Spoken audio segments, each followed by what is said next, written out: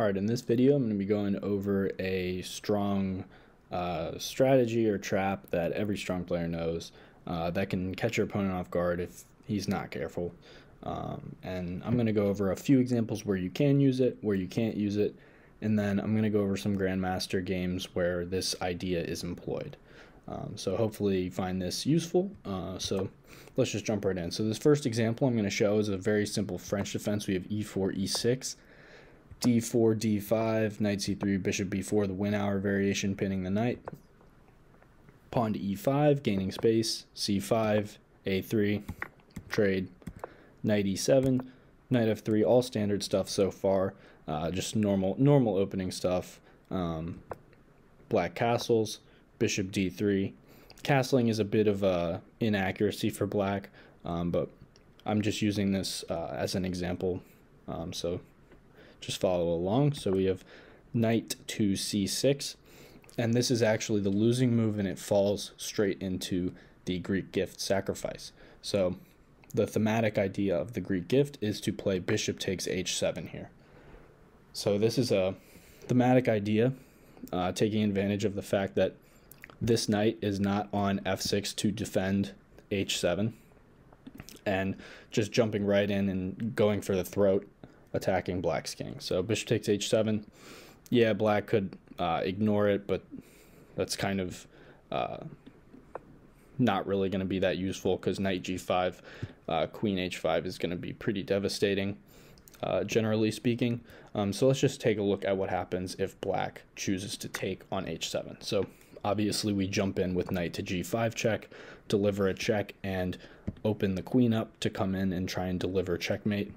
So let's take a look at what happens if king to g8. King to g8, there's queen to h5, and then the only defense to stop queen h7 checkmate is to play rook to e8, queen h7 check, king f8, queen check, knight block is the only move, and then we go knight to h7, king e7, and then bishop to g5, and this is going to be the game, because the only move that black can play is knight to f6, whereupon you can just take this pawn and then win the knight whenever you want. Note that if f6 is played, queen takes g7 is checkmate. So another important idea, and if you move the king, you lose the queen. So white is just going to be winning here very easily. So if we take a look at what happens if black instead chooses to go king to g6. This is another try, but in this case, white can just go h4 and look to play h5 with devastating consequences. So if black tries to play f5, maybe hoping that white en passant and can somewhat free the king, possibly, this doesn't work. White simply just goes h5. The king can't go here, can't go here, can't go here. So the king has to go to h6, whereupon this discovered check is going to be brutal, something like knight takes e6 or knight to f7 check, and you just pick up the queen, and then you'll win the game very quickly. The same thing happens if in this position, if king to h6 is played, knight takes e6 with the discovered check is going to be devastating, and if king to h8, obviously we simply just play queen to h5 and then deliver a checkmate. So this is the very, very classic example of a Greek gift. So now I'm going to go into some other examples where it backfires.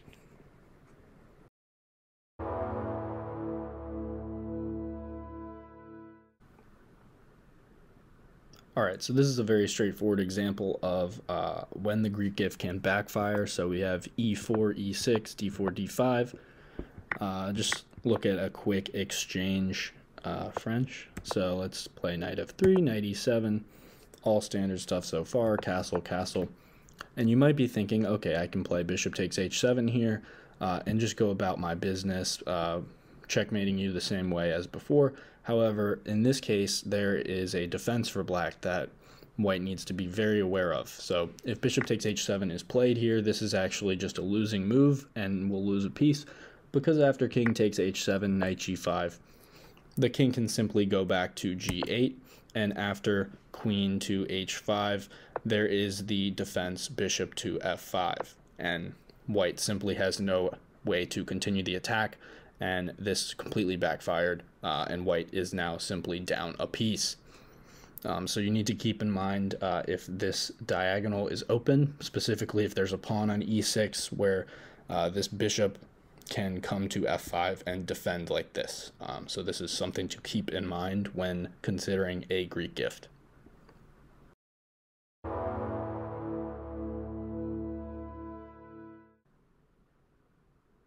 All right, in this example, I'm going to be going over a slightly different variation. So we start with a d4 opening, queen pawn opening, d4 knight f6, c4, d5. Not the best defense for black here. Play knight f3 and then e6, and then look to play e4 and just get a big center here. Let's say black goes knight to f6, so targeting this pawn here. Knight to c3 to defend the pawn, and then bishop to e7. White plays bishop to d3, indirectly targeting this h7 pawn, potentially setting up a Greek gift long term. Black castles, white goes e5, knight to d5. So note, e5 does two things. One, it kicks this knight from defense of h7, but it also opens the door for this bishop to potentially play bishop takes h7. So you might be wondering, oh, can I play bishop takes h7 right now? No. It doesn't quite work yet because of this bishop on e7. So if you were to play this right now, it would backfire. Bishop takes h7, king takes h7, knight g5. Simply, you just take the knight, and that would be completely losing for white.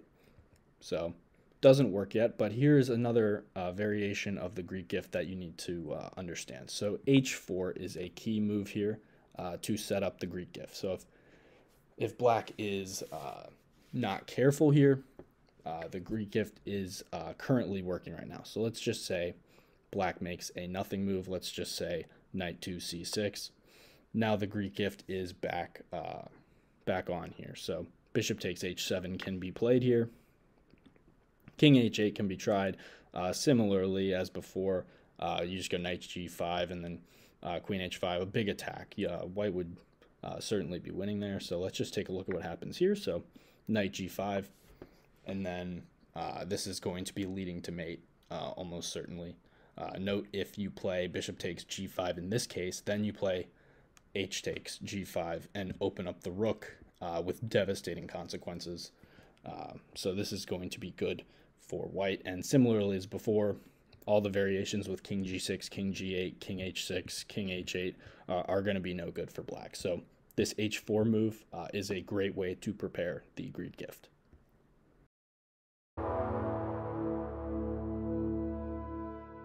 All right, so now I'm going to be looking at a couple grandmaster games where this idea was employed. And in this particular game, Grandmaster Samuel Reshevsky has the white pieces in a game played in 1934, famous American grandmaster. So black has just played rook to f7, looks very passive. And there's clear Greek gift possibilities here due to this bishop staring down at h7. The queen can potentially come over to h5. This knight is not on f3, so it can't jump to g5, but there are potential knight jumps to g6 and f5 after bishop takes h7 is played. So white opts to play bishop takes h7 right away, and then king takes h7, queen h5 check, and after king to g8, knight to g6 is played, threatening the immediate mate in one. And the only way to stop this is to play rook to f8, trying to free up this square for the king. But after rook to c6, black simply resigns because you have to move the queen somewhere potentially. But let's say you play queen to d8. This is not going to work because after queen to h8 check, king f7, there's knight takes e5 check, and everything falls apart. This is going to be leading to checkmate, king e8. Queen h5 check, and the rest is history. G6, queen takes g6, rook f7, queen takes f7 is going to lead to checkmate. So simply after rook c6, black resigns because everything starts to fall apart here.